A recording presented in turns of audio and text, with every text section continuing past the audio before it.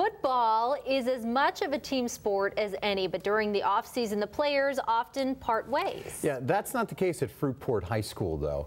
Our Pay It Forward campaign continues tonight with a team and a community building a better future. Fox 17's Tara Miller joins us with the story.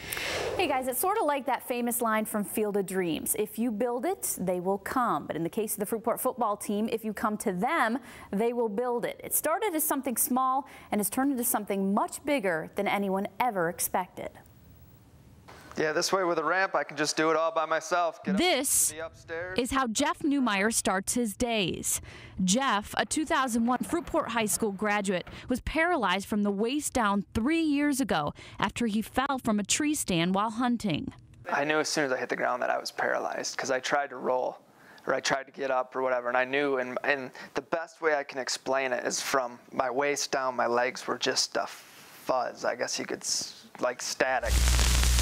Jeff spent 5 days in the ICU at Spectrum Hospital, then another 5 weeks at Mary Free Bed Hospital, recovering from surgery after his accident.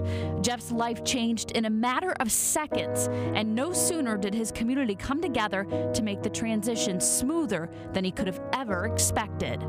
I was pretty surprised, and sometimes you don't, I guess, you can't come up with the words of thanks, you know, how much it really means to you when all of a sudden these people that, I mean, he went to school with, he was a teacher, he was a coach, but all of a sudden they're coming over to help out. I mean, I guess you're kind of shocked how fast people come together, especially in such a small town like this, and everybody in the entire town, I mean, everybody helped, everybody did anything they could do, they were over to help out with it.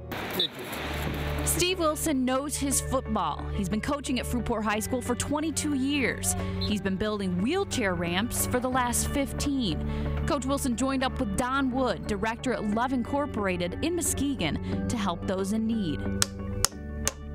Each summer, Coach Wilson asks his players to donate their time to workouts and training, but also to giving back.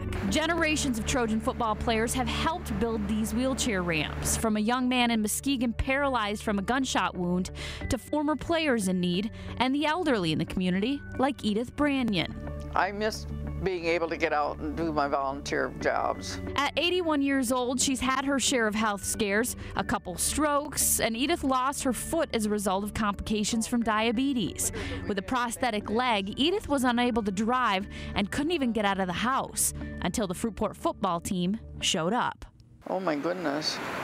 I'd probably be pretty much homebound.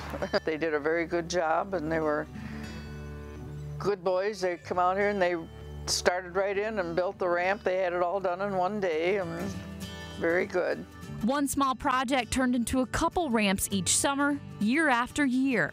The team even builds the ramps year-round if they have to. We had to clear the snow out of the way to get down to the ground so we could dig holes, and there's been needs that happen right now, and what's been amazing is when I've asked for volunteers, I always have more than I need. The football players have come to appreciate the project as much as those they do it for. It's not seen as a sacrifice of a full Saturday or time away from friends, but as a learning process and a chance to come together for something bigger than football. I'm gonna remember this for the rest of my life.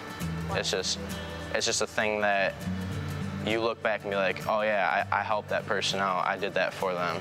It's just a thing that you'll be able to keep in the back of your mind and you'll be very proud of. You get up and sometimes it's cold out, like when we built my grandpa's, there's about 1.5 foot of snow on the ground, so it was cold, and you get that feeling like I'm gonna help somebody today and it's gonna feel good, and then by the time it's done and you see their face, I did good. I feel good.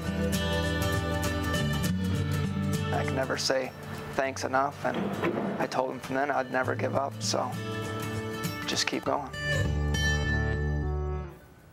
Over the last 15 years, the Trojans have built about 70 wheelchair ramps for those in need in West Michigan. They are always accepting donations for lumber and nails, things like that. Guys, also good news. Jeff Newmeyer, who you saw in the story there, he and his wife Stacy expecting their first child this June. Oh, congratulations to them. 70. Wow. 70 wheelchair ramps. That's a lot of work. Yeah. And all the labor, of course, is free. Sometimes people can pay for it on their own. Sometimes donations are just handed out from who knows. You think about it this time of year, you know, it helps. But I mean, winter's coming on. You got railings, and it really makes it accessible. Especially for the elderly like Edith, you know, times are tough. You know, the extra money, the extra labor always helps. Yeah. Great. Tara, thanks. Great story. Thanks.